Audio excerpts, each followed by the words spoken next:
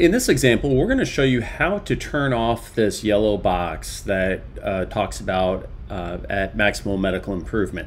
Obviously, if they're new in your care, they're not at the end and haven't went through treatment plans, so they're not technically at MMI, so you'll want to shut this off. Very, very simple how to shut that off.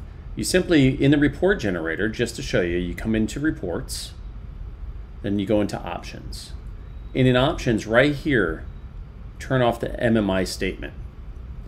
Then when I generate the report again, you'll see that when I scroll down, that yellow box highlighting will be gone. And again, you'll want to do this on anybody that is obviously not at maximal medical improvement or maximal chiropractic improvement. With that being said, if I scroll down, notice that now that paragraph is gone. Okay, so that's how you do it.